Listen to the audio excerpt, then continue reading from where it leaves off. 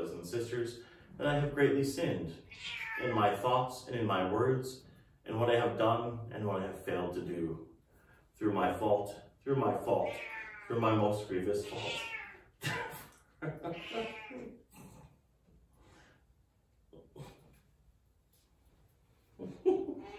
Come on. Ugh. Outtakes.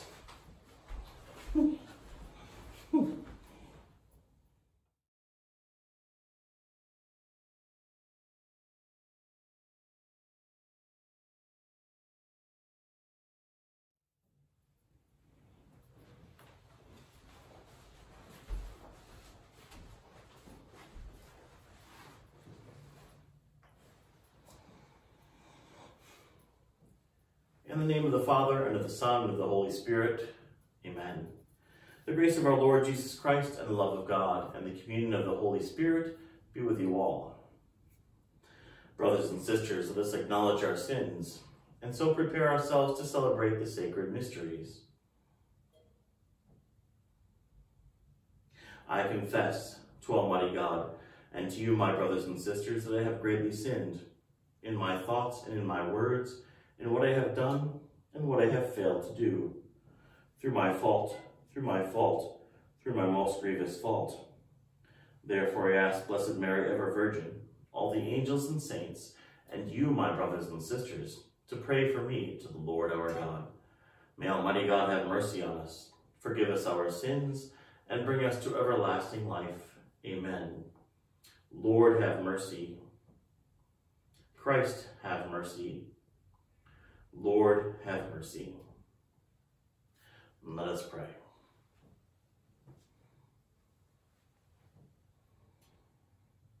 O God, who renew the world through mysteries beyond all telling, grant, we pray, that your church may be guided by your eternal design, and not be deprived of your help in this present age.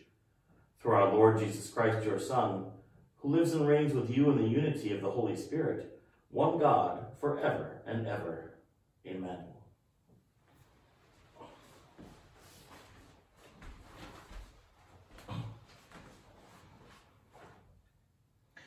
A reading from the book of the prophet Isaiah. Thus says the Lord, Lo, I am about to create new heavens and a new earth. The things of the past shall not be remembered or come to mind. Instead, there shall always be rejoicing and happiness in what I create. For I create Jerusalem to be a joy, and its people to be a delight. I will rejoice in Jerusalem and exult in my people.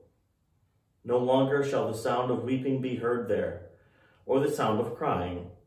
No longer shall there be in it an infant who lives but a few days, or an old man who does not round out his full lifetime. He dies a mere youth who reaches but 100 years, and he who fails of 100 shall be thought accursed. They shall live in the houses they build, and eat the fruit of the vineyards they plant. The word of the Lord. Thanks be to God. I will praise you, Lord, for you have rescued me.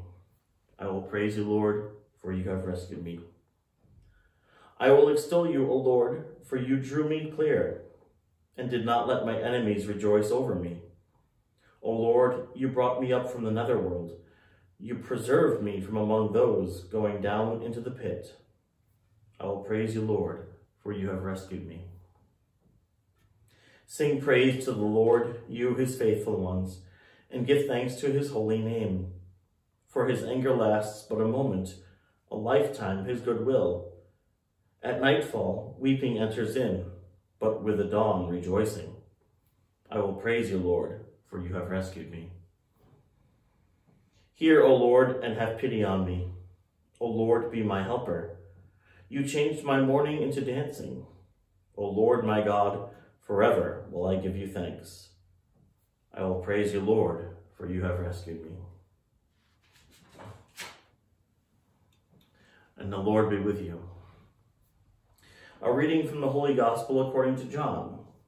Glory to you, O Lord. At that time, Jesus left Samaria for Galilee. For Jesus himself testified that a prophet has no honor in his native place. When he came into Galilee, the Galileans welcomed him, since they had seen all he had done in Jerusalem at the feast, for they themselves had gone to the feast. Then he returned to Cana in Galilee, where he had made the water wine. Now there was a royal official whose son was ill in Capernaum. When he heard that Jesus had arrived in Galilee from Judea, he went to him and asked him to come down and heal his son, who was near death. Jesus said to him, "Unless you people see signs and wonders, you will not believe." The royal official said to him, "Sir, come down before my child dies." Jesus said to him, "You may go. Your son will live." The man believed what Jesus said to him and left. While the man was on his way back, his slaves met him and told him that his boy would live. He asked them when he began to recover. They told him, "The fever left him yesterday, about 1 in the afternoon." The father realized that just at that time Jesus had said to him, "Your son will live." And he and his whole household came to believe.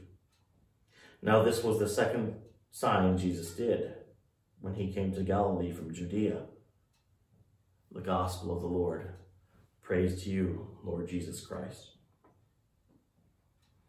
Oftentimes we kind of expect signs from God. We ask God, "Show me what you want me to do. Tell me what you want me to do." But really, we need to rely on our faith. And especially at times like this when things are so uncertain and we don't know when we'll be back at Mass again together. It's rather unfortunate that we have to meet like this on the internet, but thank God that we do have this. Thank God that we are a communion. Thank God that we are a spiritual communion. I mean, God meant for us to worship together. Physically, yes, but most of all, spiritually. So let us thank the Lord for our faith. Let us have the faith that he calls us to have, especially during these trying times.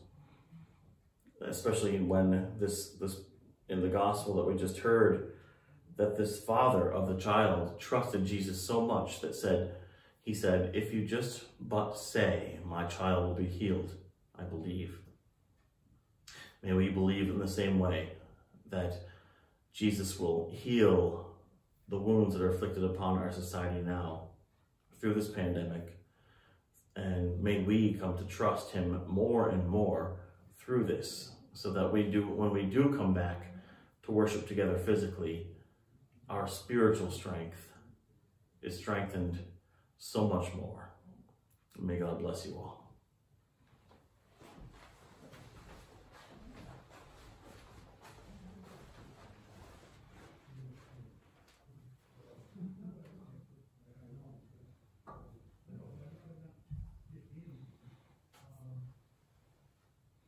Blessed are you, Lord God of all creation, for through your goodness we have received the bread we offer you.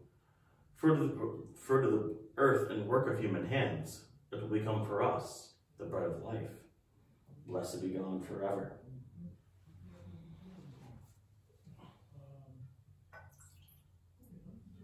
By the mystery of this water and wine, may we come to share in the divinity of Christ, who always wants to share.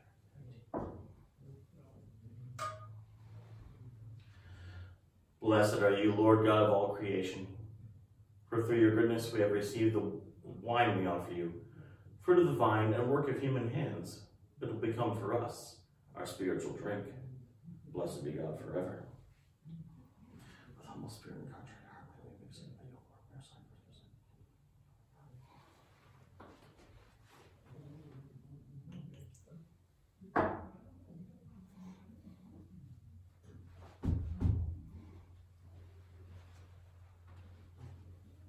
Pray, brothers and sisters, that my sacrifice and yours may be acceptable to God, the Almighty Father. May the Lord accept the sacrifice at our hands for the praise and glory of his name, for our good and the good of all his holy church. May we receive, O Lord, we pray, the effects of this offering dedicated to you, so that we may be cleansed from old earthly ways and be renewed by growth in heavenly life, through Christ our Lord. Amen. The Lord be with you. Lift up your hearts. Let us give thanks to the Lord our God. It is truly right and just, our duty and our salvation, always and everywhere to give you thanks, Lord, Holy Father, Almighty and eternal God. For you will that our self-denial should give you thanks, humble our sinful pride, contribute to the feeding of the poor, and so help us imitate you in your kindness. And so we glorify you with countless angels, as with one voice of praise we acclaim. Holy, holy, holy Lord, God of hosts, heaven and earth are full of your glory. Hosanna in the highest. Blessed is he who comes in the name of the Lord. Hosanna in the highest. You are indeed holy, O Lord, the fount of all holiness. Make holy, therefore, these gifts, we pray, by sending down your Spirit upon them like the dewfall, so that they may become for us the body and blood of our Lord Jesus Christ. At the time he was betrayed and entered willingly into his passion, he took bread and, giving thanks, broke it and gave it to his disciples, saying, "Take this, all of you, and eat of it, for this is my body, which will be given up for you."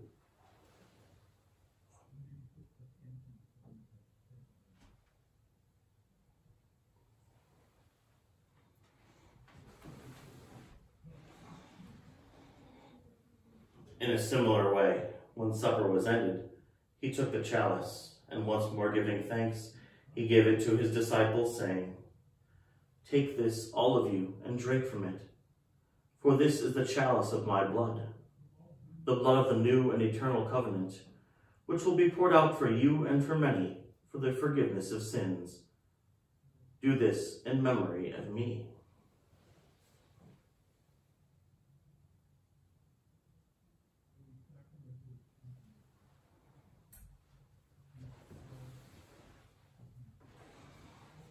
The mystery of faith. Save us, Savior of the world, for by your cross and resurrection, you have set us free. Therefore, as we celebrate the memorial of his death and resurrection, we offer you, Lord, the bread of life and the chalice of salvation, giving thanks that you have held us worthy to be in your presence and minister to you. Humbly we pray that, partaking of the body and blood of Christ, we may be gathered into one by the Holy Spirit. Remember, Lord, your church spread throughout the world, and bring her to the fullness of charity, together with Francis, our Pope, and Leonard, our Bishop, and all the clergy. Remember also our brothers and sisters who have fallen asleep in the hope of the resurrection, and all who have died in your mercy. Welcome them into the light of your face. Have mercy on us all, we pray, that with the Blessed Virgin Mary, Mother of God, with blessed Joseph, her spouse, with the blessed apostles and all the saints who have pleased you throughout the ages, we may merit to be co-heirs to eternal life, and may praise and glorify you through your Son, Jesus Christ. Through him, and with him, and in him, O God, Almighty Father, in the unity of the Holy Spirit, all glory and honor is yours forever and ever. Amen.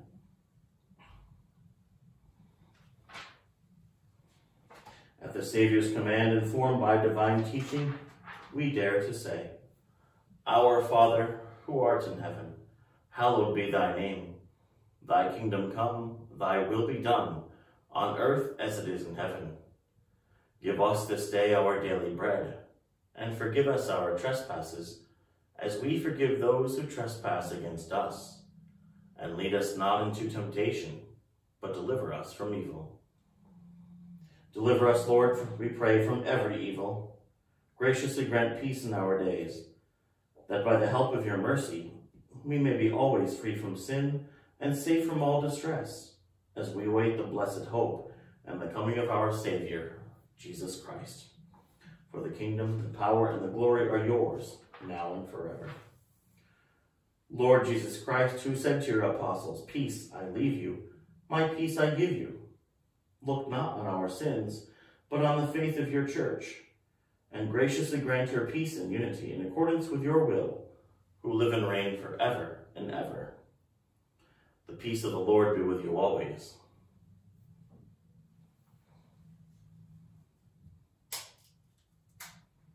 Lamb of God, you take away the sins of the world, have mercy on us. Lamb of God, you take away the sins of the world, have mercy on us. Lamb of God, you take away the sins of the world, grant us peace.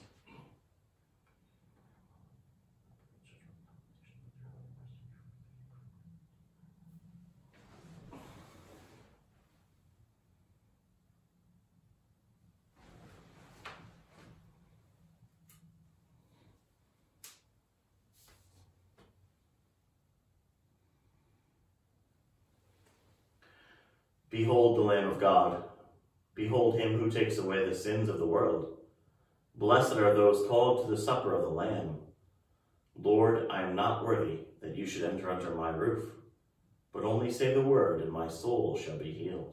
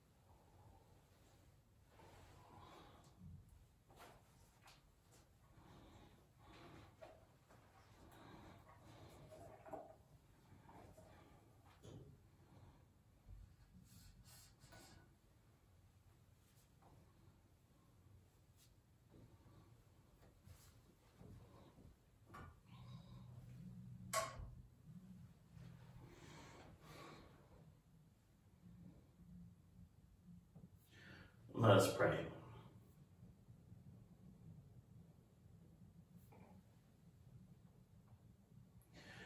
May your holy gifts, O Lord, we pray, give us life by making us new, and by sanctifying us lead us to things eternal, through Christ our Lord. The Lord be with you. May Almighty God bless you, the Father, and the Son, and the Holy Spirit. Go in peace. Saint Michael the Archangel, defend us in battle. Be our defense against the wickedness and snares of the devil. May God rebuke him, we humbly pray. And do thou, O Prince of the heavenly hosts, by the power of God, thrust into hell Satan and all the evil spirits who prowl about the world seeking the ruin of souls. Amen.